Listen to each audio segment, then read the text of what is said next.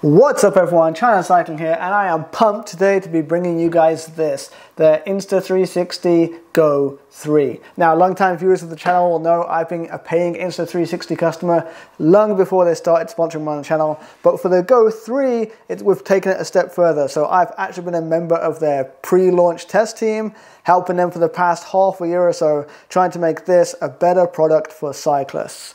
It was really cool. I gave them some feedback, how to make it better for you guys to use out on the road. They listened to that feedback and put it into the product, so I'm pumped and excited that this is going to be something that you guys like. Let's check it out.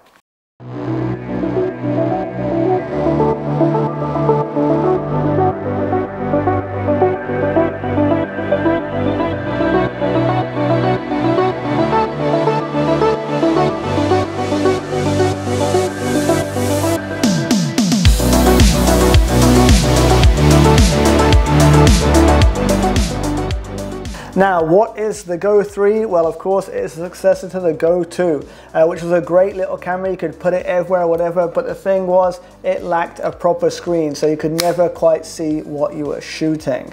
But now, with the GO 3, they've added this. It's what they're calling the Action Pod. And in there, it goes in there, you've got a flip up screen, and then you can see what you're shooting, a touch screen to change your settings on the fly, etc, etc. So yeah, this is what they're calling the Action Pod, and the unit kind of like goes in and out by pressing this button, and it's held in there really firm with magnets, so it's not gonna come out no matter what kind of riding you're doing. So on its own, this thing already has a huge battery life. This has like 45 minutes battery life, which is like 50% more than the GO 2 used to have. But when you put it in here, in this case, that battery life goes up to 170 minutes. So way longer than any crit. At almost 3 hours, like that's gonna run out of battery after I run out of carbs on the road. So the Action Pod is kind of like a battery bank mothership kind of thing, but also it's got your screen on here. So if we turn it on, so obviously full color screen on here, you can see what you're shooting, but the amazing thing is, even when you take it out of the case, you still can see what the camera is seeing. So there's actually a wireless connection between these two. And what does that mean? I can have this, the camera, on the back of my bike looking backwards, and I can have this mounted on my handlebar, and I can see who's behind me, see how close they are. If it's a good shot, I can press record on this, and the camera on the back will start recording. Super, super cool. Opens up a whole new range of possibilities for getting cool, exciting shots and stuff. For me personally, when I used to try to get interesting shots with the camera mounted somewhere you can't reach, you'd have to press record before you start riding, and then you get to the nice place for the shot, blah, blah, blah, blah, blah. You finish the shot, you get off the bike, you press stop again.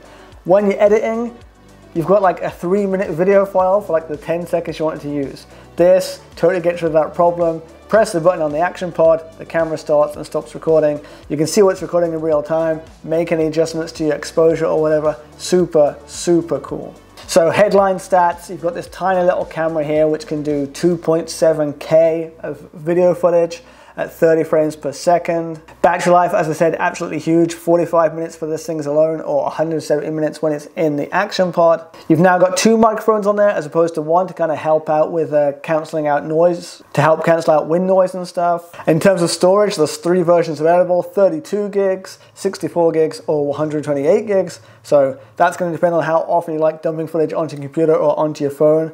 But for me personally, the 64 gigabytes is enough. But it's only $30 more for the 128 gig version, so maybe it's worth going for the 128. So let's get cracking and see what comes in the box. So obviously, this being YouTube, every unboxing is fake. I've already opened this before, but all the Insta360 stuff is super nicely packaged. When you get it, the unit itself is looking at you, and the Action Pod is in the box. So in the box, you've got the unit itself, you've got the Action Pod, you've got this guy is really cool, so he's got a sticker on the back and it can stick onto a whole bunch of things, but the sticker is kind of not a single use, it's reusable. I'm sure if you keep sticking on things for ages and ages, it eventually loses its stickiness, but like if you want to stick it onto a table surface, even to a wall, the inside of your windscreen, that does the job for that. And then to go with that, or to go with other stuff, to go with a tripod head, you've got this swivel head. Both the unit and the Action Pod use this magnetic clamping system. So it goes on there super quick and then it's not coming off. And then to take it off, you just press these little buttons on the side and you come off. And again, if you're shooting with just the unit, same sort of deal. The unit goes on here and again, not coming off until you press the buttons and then you come off. So you can either shoot with just the unit on a mount, or you can put the unit in the action pod and then put it onto the mount as well. So it's going to depend if you want something light. Obviously, when you're on the bike and you've got a selfie stick or an extender pole or something, you want to put as little weight on there as possible. Lots of these GPS mounts, they're not designed to take that much weight, yeah? So in those kind of situations, you just want to put just the unit itself on there. But if you have a sturdier mount or you need a longer battery life, then you can just mount the action pod itself with the camera in there on there. Like I said, my preferred setup is put this on the front of the bike and then maybe put the camera somewhere else on the bike and then control the camera with this that's mounted on the handlebars. Also in the package is the magnetic pendant. So again, we go over, we go in, and then we get the unit. Obviously, I've got my mic in the way here, so excuse the noise, but yeah, we could just mount it up here. Now, one thing that I fed back to the team is when you're riding like this, that's just fine when you're standing up, but as soon as you go into the road bike position, all you can see now is your knees. So they came up with a solution for that with this little wedge. So this wedge goes on there. So again, with this wedge, we can add the wedge. Again, it's all magnetic. Add the wedge to the pendant, put it back in under your jersey, and then put the camera on there. And now, because it's pointing up, when you go into the drops position, you can actually see where you're going. So that's a super cool thing that I think all cyclists, especially roadies, will appreciate. So obviously out on the bike, especially if you're a roadie, a weight weenie, we don't want to be hulking around a big camera all the time. And so obviously that's where the Go 3 shines the most. It's absolutely huge. Sorry. It's absolutely tiny size and it's even lighter weight. So often I've just got this mounted underneath my Garmin or on my cap or on my body, and I've got this just in my pocket. And basically I'll get a bunch of shots with this, and if the battery's starting to get low after around 45 minutes of shooting, whatever, I'll put it in here. If I'm still wanting to shoot something, I can just shoot like this. But usually the kind of riding I'm doing, I'm going to a place, getting a few shots, then moving to another place, getting a few shots, and I'll just put this in here in my back pocket, and by the time I get to my next shot, it'll be charged and ready to go for another 45 minutes of shooting. So cool setup. And then obviously with the built-in screen, I can review the shots I've just taken. I don't need to look at them on my phone or anything like that. So super convenient, super quick, and just, yeah, a big step forwards over the Go 2, which always had you connecting on your phone to make sure the footage looked good. Now I don't need to do that. While I'm riding along, I can just flip out this, use the touchscreen, check out the shot. Okay, perfect. Move on to the next shot. Mounting it on the bike. So actually I have my bike behind me here with a bunch of the mounts that I was using. But yeah, so basically the most important thing when you're using an action camera on the bike is just how to mount it and where to mount it to get the best shots. Now, one thing I do recommend getting, which isn't included, is this. They call it the quick release mount, I believe. And basically it's the same magnetic setup I was just showing you, but at the back it's got these two little legs that fold out to turn it into a traditional action style mount, or as we guys call it, a GoPro mount. Yeah. So again, once this is on here, you can basically attach this to any place where you'd be able to mount a traditional action camera like your GoPro or whatever. So obviously a whole bunch of mounts out there to put them on your handlebars. I've even got one here that goes on my quick release, so I can put it on the quick release on my bike. Yeah, and then you're free to mount it anywhere you want. Included in the box is a mount for mounting on a cap, and if you've got a cycling cap, you can actually mount it up here. That's a really cool, like, first person kind of perspective. You look a bit dumb with a third eye sticking out your head, but you do get some cool shots. One reason you get such cool shots with the camera up here, number one, is because it's, you know, first person view. It's so close to your eyes. What people are seeing is what you're seeing. But the second reason is that your head is naturally stabilized, yeah? Even when the road's really bouncy, our heads stay really still. But speaking of stabilization, the stabilization on this thing is crazy good. So I'll go into it in a minute, but there are two ways to shoot with the camera, kind of like a normal video mode and then a free frame video mode is what they call it.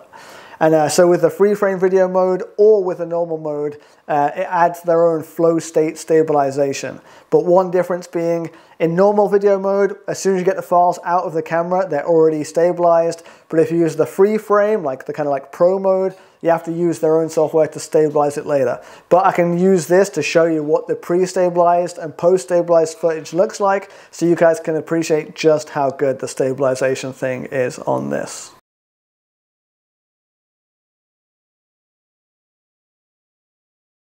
Especially if you're doing gravel or any other sort of like rough terrain, you really want good stabilization. Especially if the camera is mounted on the bike. Obviously, if you've got it on your handlebars, or especially down here on the quick release, any vibrations in the road are going to go straight through to the camera. So your camera needs to have good stabilization, and the Go 3 stabilization is up there with the best. But yeah, as I alluded to earlier, one of the most impressive things to me was just having these two things separately. So, you know, either this is on the back of my bike or down on the quick release or underneath the handlebars or somewhere where it's not easy to reach. And then this, the action pod, is either in my hands or also mounted somewhere else on the bike. If I'm on the gravel bike, I'll probably put it in my top tube bag. And again, I can just see what I'm seeing. I can record when I need to record.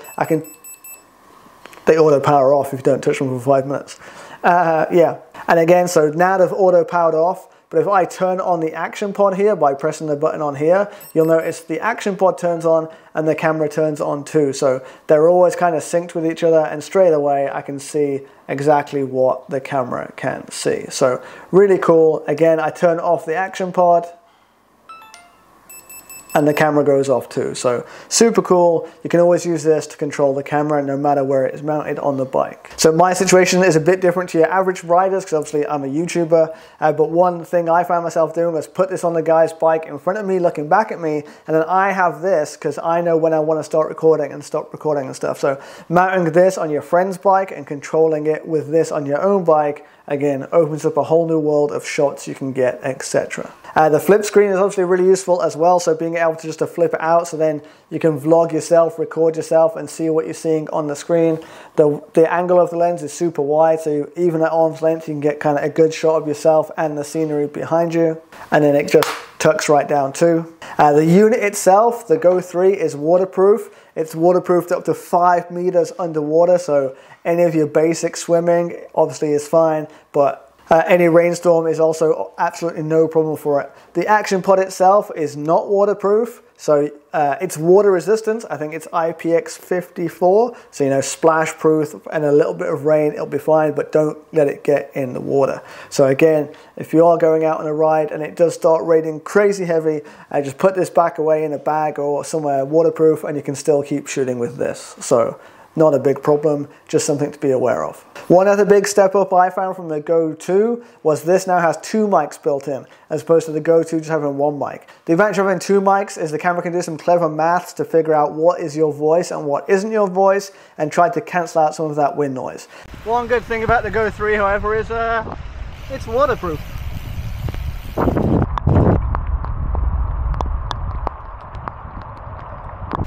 Which you kind of need on a day like today. It's never going to be as good as like a dedicated mic with a dead mouse, with a dead cat on it, but it's usable, and you know, from what most people are going to be using it for, it's absolutely fine. So as I alluded to earlier, there are kind of like 2 main ways to film with this thing. There's like the normal video mode, and then there's the free frame mode, or like the pro mode. It's going to depend on what kind of user you are. If you're just a casual user, just want some footage to throw up on social media or whatever, just use the standard video mode. It'll make your workflow a lot quicker. But if you are a bit of a budding cinematographer or a bit of a video geek, you can use the free frame mode. Advantage of the free frame mode is you can basically kind of adjust it in post. So if you shot in 16:9 and then later you realized you want it in 9:16 for social media, you can, instead of just cropping a tiny slither of the 16:9, you can reframe the whole thing and get footage that you couldn't see before. And it's kind of a similar story with the editing as well. You can take it like the super easy, like casual route, or you can go the super nerdy, like pro route. So if you're into the more casual stuff, you can connect to the camera with your phone.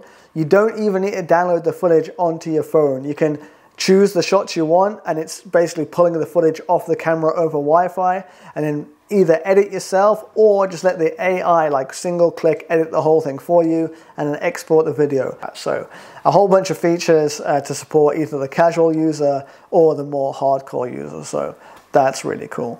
If you are a huge video nerd and you want to know more about bit rates and stuff like that, I'm sure some of the bigger dedicated video channels have done a more in-depth review in that. But I just wanted to tell you guys what this was like for out there riding. So its main competition is going to depend on what kind of a rider you are, what kind of footage you're after. So the Insta360 X3 and their other 360 cameras I think they're their own kind of thing. Like if you're into 360 video, etc., this is not going to be a replacement for that because it doesn't shoot 360. But shooting 360, it's a bit more complicated. It takes a bit more time. You can get cool shots, but some people just don't want the complications. Some people just want a more simple experience. What you see is what you get, and that's what the Go 3 offers. So in that kind of sense, I think it's competing more with like the GoPros of the world. But the biggest advantage over the GoPro is that with this, you have the choice of having super small, super discreet, put anywhere camera, or put it in the action pod, and essentially you've got what would be the equivalent of a GoPro. So in that sense, you've kind of got two cameras in one. The video image quality, maybe down the line I'll do a test if you guys want to see it between it and the GoPro Hero 11. Video quality wise, like if you have a bigger dedicated kind of like larger action camera like the Insta360 One RS with a 1-inch sensor, or something like a GoPro Hero 11, blah, blah, blah. If you really start pixel peeping, maybe you can tell the difference. But for most people out there, especially if you're just watching the footage on your phone, you cannot tell the difference at all. This thing, like I say, 2.7K resolution. It's a higher resolution than your phone, probably a higher resolution than your computer monitor too, so more than enough for most people. In terms of what it's competing with as well, obviously we're going to talk about price. So there are three versions, as I said in the beginning. You got a 32 gig version, 64 gig version, or 128 gig version, and the prices are $379.99, $399.99, or $429.99 respectively. So cheaper than a GoPro. It's got two cameras in one, yada yada yada. But everything has pros and cons. You know, this video isn't an advert. It's still, you know, everything has pros and cons. Everything has advantages and disadvantages, and I'm here to tell you those. So for me, four main advantages. We've got the battery life. The battery life on this thing is crazy, crazy good. Number two, we've got the picture quality. As you've seen it in the footage like this, I think the picture quality is great. Number three is the tiny size. So when you've got just the Go 3 on its own, you can mount it anywhere, super light. Even the most strict of weight weaners won't complain. And number four for me is like the remote control feature that I talked about, of having the unit and the action pod separately, but still being able to control the unit. So they're the four main advantages to me. Disadvantages, I think I've only really got two disadvantages to go for. Number one is the beep when you start recording or when you turn the unit on. So when we start recording, we press record, and you get a beep to let you know you've started recording, and then you press it again, and you get that sound to let you know you've stopped recording. In here, in my quiet studio, it sounds fine, but when you're out there, if the camera's on your helmet, or if the camera's somewhere else and there's a wind noise blowing by you, that beep can be hard to hear. So obviously you've got the tanner light on there, you can see if it's blinking red, you know you're recording. And you've got the action pod as a screen, so you can see on there if it's recording too. But sometimes if you've got just the unit on your helmet and the action pod's in your pocket or something, you press record, you're not quite sure if you heard the beep or not. Did you press it? Didn't you press it? That's a bit of a bummer. I wish they'd make the speaker a little bit louder. And the final nitpick is that it's got 2.7K. I wish it had 4K. Again, as I just said, most people watching this stuff on their phone, they can't tell the difference. But for me, a bit of a video nerd who likes to obsess over details, 4K would be nice, but again, 2.7K is plenty for this camera and who this camera is aimed at. Okay, but that about wraps it for this quick look at the Insta360 GO 3. Like I say, super light, super pocket sized. It's worth taking out with you on almost every ride. I'm going to keep it in my pocket. I'm going to keep it even in my saddlebag. Yeah, this is my new kind of like go-to grab footage camera.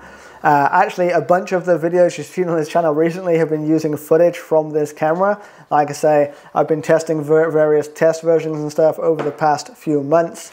And yeah, it's been a really great tool. If you are in the market for an action camera on your bike, I think this is the one to go for. Like I said the only thing I'd extra get is the quick release mount. This thing, oh, if you put it on the right way, this thing means you can just open it up to a whole bunch of other accessories on the market and gives you more mounting options. The legs close down, bada bing, bada boom.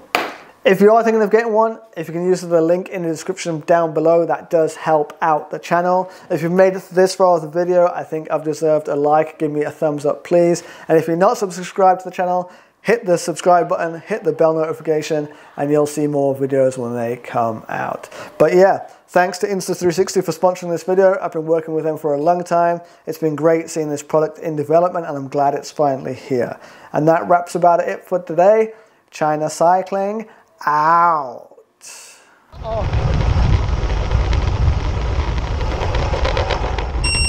Evening, ladies. Good evening. How's it going? Good morning. How's it going? Yep. Cheers. Good morning.